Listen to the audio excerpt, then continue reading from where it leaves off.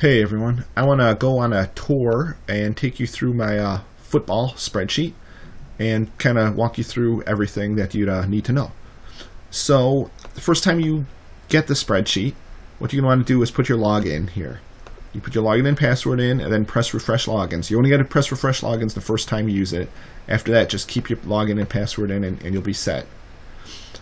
So now what the first step you do, like every week, you want to click refresh this week's data. So what that's going to do, that's going to pull in all the information for all the players, all the games and everything. So you're going to press that. It'll take a minute or two. And then what it's going to do, it'll update all the games. I'm not going to press it because it's just a matter of time. But what it's going to do, it's going to update all the games. I just pressed it and updated all. This is week 5, all the week 5 games, all the over-unders. And it also updated the stats. So we're going to go on the stats page. It's got all the players and it's got like all the important stats, which we can go over them. It's got all the players. All the players come from FanDuel. It's got their opponent, their home away, their FanDuel salary, and then it's got the DraftKings salary, Yahoo, Victiv, and it's also got Fantasy Aces salary. We got the injury status here on what the players are expected to do. We got the Vegas stuff, the line, the over-under, the weather, like if it's a dome, if it's clear, and so on. Let's keep scrolling over. We got projections. I pull in projections from Numberfire. You can upload your own projections. I'll show you how to do that in a little bit. Fantasy Sharks, Fantasy Pros, my projections, and Evan's projections. We got their rank, their defensive rank against certain positions. You got your basic 2015 stats here, all just like your rushing yards per game, receptions per game, and so on. You got targets. We got the red zone stats. Red zone's important for the touchdowns. 2014, all the similar stats, and the 2014 red zone stats. And then we got some extra stats here. Here's here in column CC is the average fantasy points this player got. Like Aaron Rodgers, in this year and last year, he averaged 22.43 fantasy points a game. However, the home or away depends whether they're playing. This week, Aaron Rodgers at home, he averaged 26.8 points per home, so he's a lot better at home than on the road. And here is just the opponent. Andrew Luck, he played this opponent that he's playing this week already in 2014, so they got how many points he had then. This point average variance, this is just kind of their volatility. Basically, everyone starts off at 100% volatility.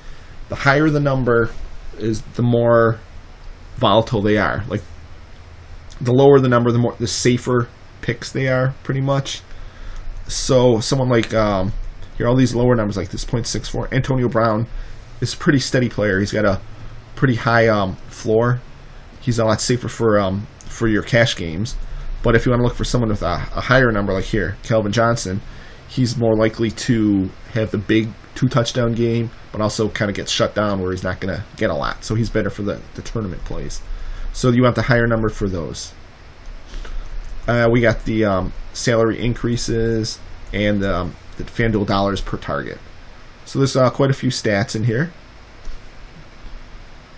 And then what our next step is to transfer the players.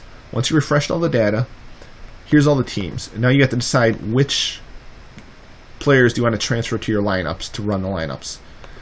Since right now it's Friday, I'm click no for the Thursday game, but I'm going to transfer all the other games. But if you're just playing, say, the 4 o'clock slate, you can just put these as yes. You can click transfer players. And what it's going to do, it's going to take you to the lineups tabs. And there's 3 different lineup tabs. The first one is just the basic one that uses Solver.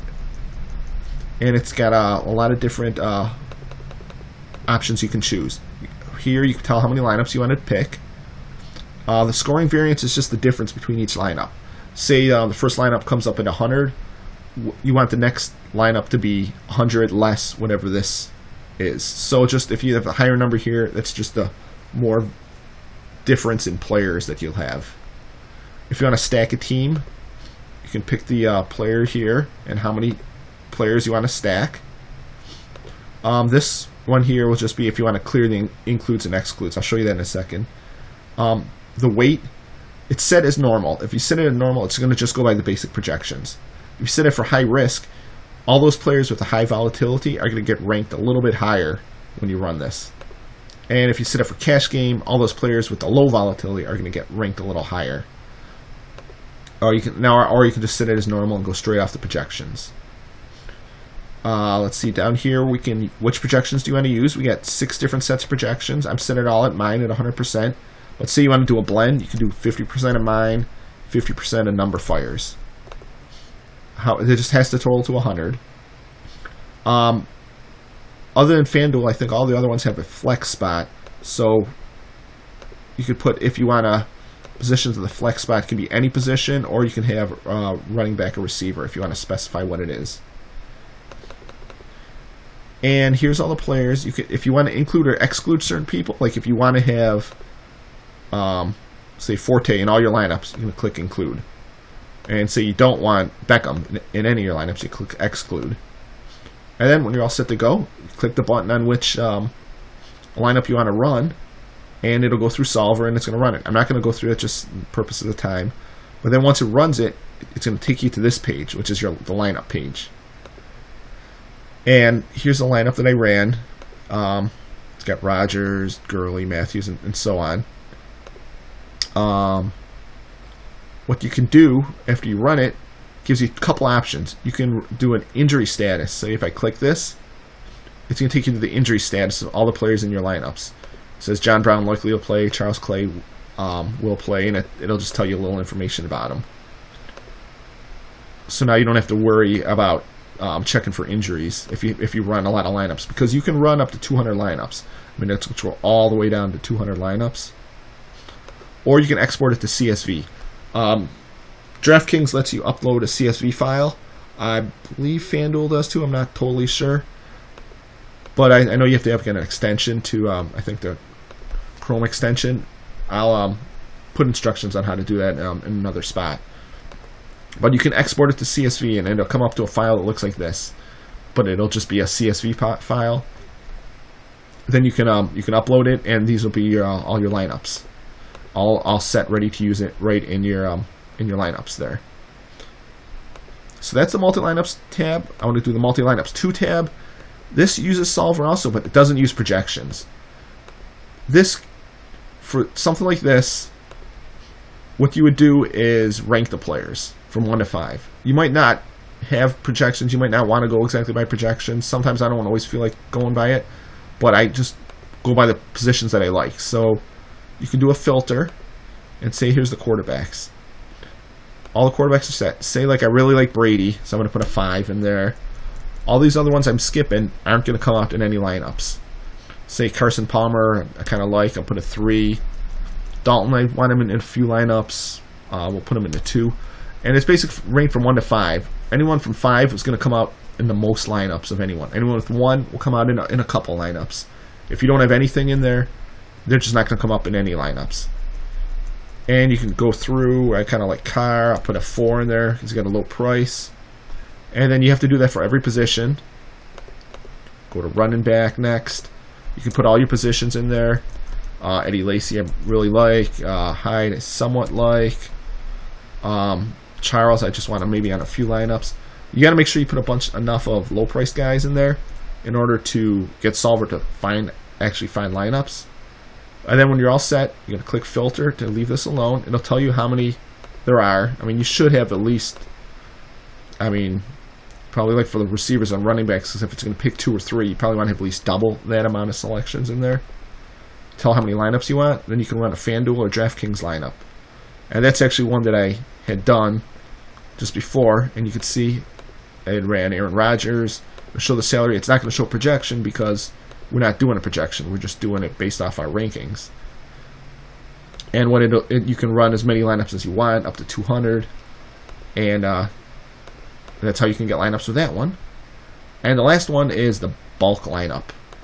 This is not going through Solver. This is going through my own programming of, like, my own Solver, sort of. But you can get lineups fast. You can get, you got it set to get about 1,000 lineups, and you can do it in maybe 2-3 minutes. And it's got a little more flexibility too. You can pick which site. It's only on 3 of the sites I'm having it for: FanDuel, DraftKings, and Yahoo. If you want to stack a certain team and how many you want to stack, and you can put if you want to include a stack like a quarterback to wide receiver combo, yes or no. And again, it's got all the different projections, which one you want to use. You use mine, you can use a blend to someone, and then when you're ready, you press run the lineups. I'm not going to do it because I don't want to sit here for 3 minutes. But here is all the lineups that I had run. And if you see, if we go down, this is just a smaller one. I just did 200 lineups on here. I deleted all the ones above that. But there's, I mean, you can get 200 lineups all ready to upload. And then if you scroll over to here, I've got a CSV button. You click this and it'll create the CSV file for you that you can upload right into DraftKings. So that's it for the lineups. What else I want to go through? Let's see, the projections. You can add your own projections. If you have your own projection system, you can copy and paste the names here. If you happen to put a wrong name in here, say you had spelled Julio Jones wrong, say it's a W in there, it's going to tell you there's an error. Because what it has to do, it has to match up with the stats page. It has to match up with this in order to be able to fill it in. What it's going to do, once you copy it into here, it'll see how Julio Jones is 25. You're going to put all the projections in here, and then you're going to press this to add it, and it's going to add it to the stats tab. And then in order to add it to your multi-lineups, again, you have to go back to the main tab and click transfer players, because this transfer will just take everything from the stats and move it onto your multi-lineups. So it's just, I mean, it's just little stuff to get used to, but I think overall this is a good tool that will help you with your lineups. Let's see, we got game logs. If you want to see a person's game log, you can do a filter, and say you just happen to be looking up whatever, say AJ Green you wanted to find. Click OK, and it's going to pull up all their lineups from 2014 and 2015. And scroll over, you see what the line was, what they're over under, how many fantasy points they got. So there's quite a bit of information here. The last tab is site info, just kind of tells about the sites and what their scoring is. And I also have a leaders tab too, which kind of tells just like the best players at each position. Here's the best dollars per target, best plays based on projections per dollar. So right here, Phillip Rivers looks like the best play for quarterbacks, but you can do a drop down and change it to say running backs. Click OK, and Gurley's the best. See, it's based on my projections, but here's the FanDuel salary, and here's your top plays. Scroll down a little more, there's a few other large salary increases. You might look into that, or the history versus opponents. And that is it. That's kind of a review of everything. I wanted to give a good overview so you can sit and understand the process, how this all works. So, again, as always, let me know if you have any questions. Thanks.